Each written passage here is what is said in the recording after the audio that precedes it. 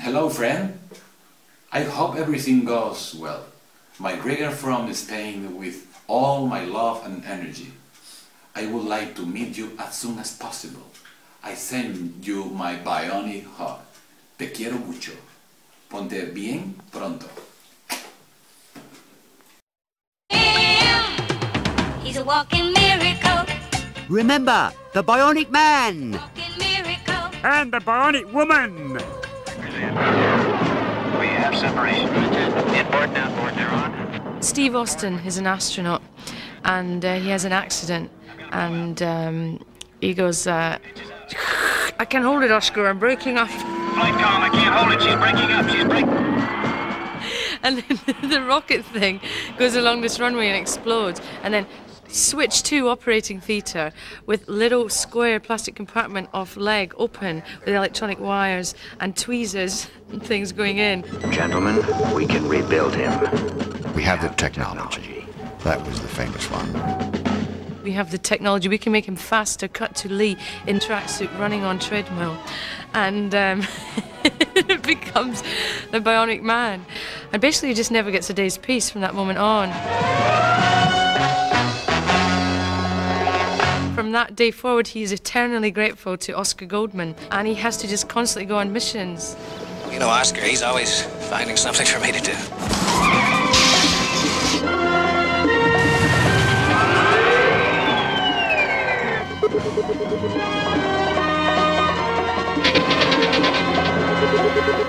It was just a huge, huge hit, straight away. We were on Friday night.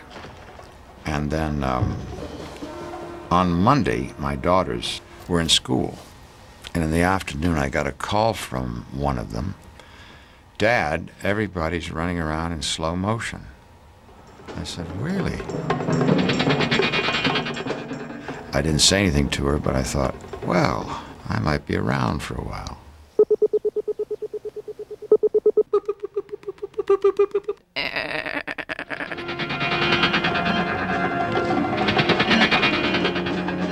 People forget that only, well, how many years has it been? 25? 25 years ago, when we were filming this show, that the technology in the film business was so nominal. Today, my kids laugh at it. This is Oscar Goldman. I want this building sealed immediately. At the time, we were in what was called the Cold War. And we couldn't send troops in like you did when you go to war. So this was an opportunity to just send one person in on a job to either bring out someone, to get information. It really was CIA stuff. You're a government agent? That's right. The only way to avoid an international incident is for me to get back what's inside that embassy museum. Lee was a limited actor, and he knew that. What do you mean? Acted like he was constipated all the time, you know? I mean, he'd sort of talk like that. Kenny, how you doing? You know, it was like there was some gas pains going on there. I guess you're right. Well, he's a ladies' man, you know, and I thought that was attractive at a young age. Do you get up to Aspen very often? I try to get up as often as possible. Yeah, but you know, he was good looking at the time, and his clothes seemed really excellent at the time, and he seemed quite relaxed and cool. Let me tell you about him. Can't do without him. He's one of a kind. Now he's the man. Now he's the man. The idea came up that we should have a love interest for him. Hey, sweetheart. They designed a character that had gone to school with Steve Austin, high school sweethearts, I guess. Oh, boy, I'm so glad to see you. Marry me? I thought you'd never ask that.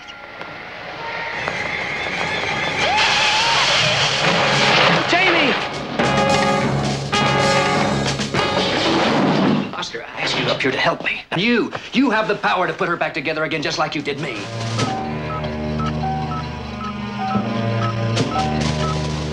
And she rejected the bionics and died. Oh, dear God. When I had written the script, I had originally conceived of leaving Jamie in some sort of cryogenic deep freeze because I thought, well, you know, you might want to resurrect her. And Frank Price, who was running Universal at the time, said, no, Ken, we want to do love story. And love story is very big. We don't want a lot of bionic people running around. And you kill her off. We want her dead. Okay. So they got rid of her.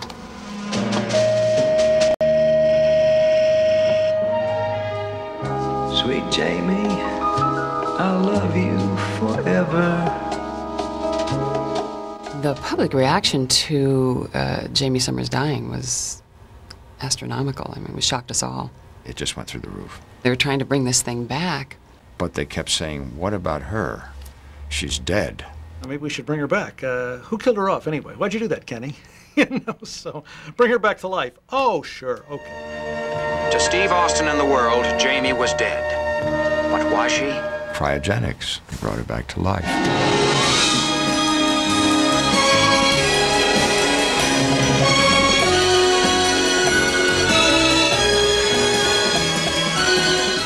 I thought she was a cracking piece of stuff when I was about 12, like, you know.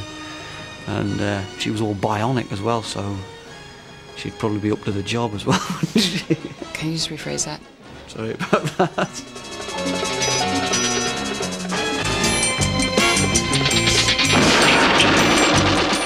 As a human being, she can think for herself.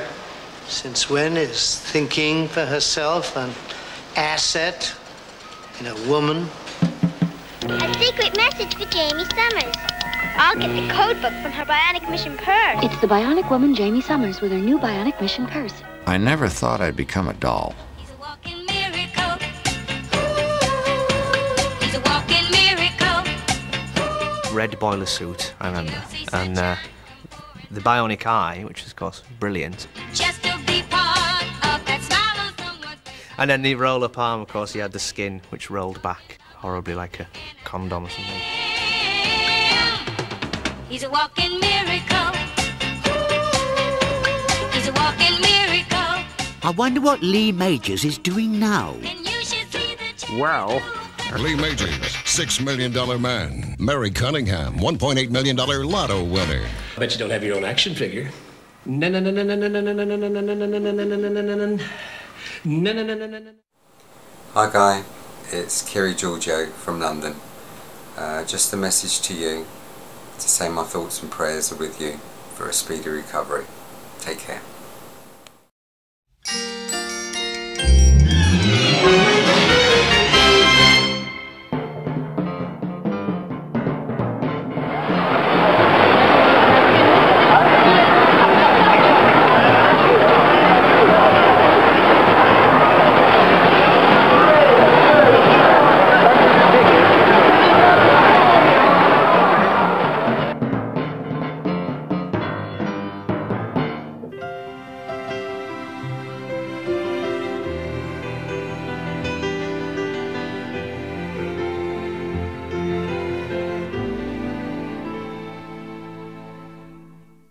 And now, here's a woman who has danced her way from across the pond right into our hearts from Dancing with the Stars. Please welcome the graceful, the beautiful Heather Mills.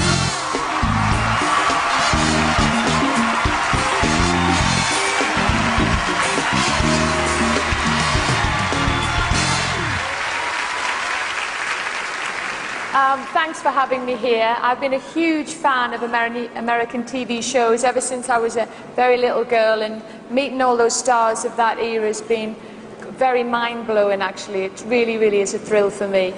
I'm here to present the Fan Favourite Award for the most inventive equipment ever seen on television gadgets. So cool that they've become as beloved as the classic shows on which they appear. Now, this category is called Greatest Gear of Admirable Apparatus. Admirable apparatus. Oh, that's my category.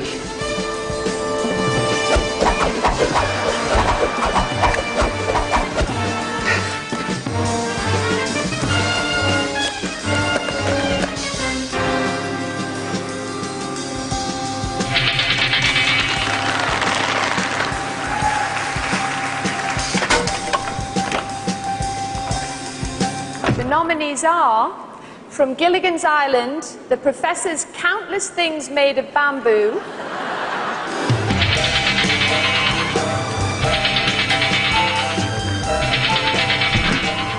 From MacGyver, his trusty Swiss Army knife and duct tape.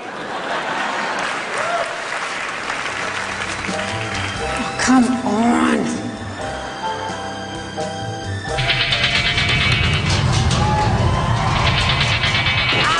Lindsay Wagner as the Bionic Woman. And the winner is, from one Bionic Woman to another, the TV Land Award goes to Lindsay Wagner.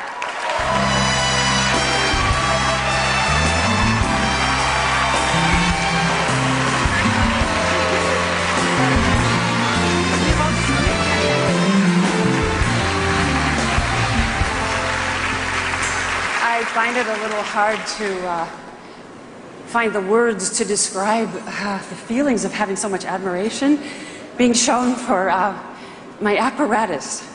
I mean, you know? We really did have a lot of fun making the Bionic Woman. And I'm not sure what it is exactly or what quality that I had that the producers saw in me that made them say, yeah, that's my Bionic Woman. Honestly, I don't know.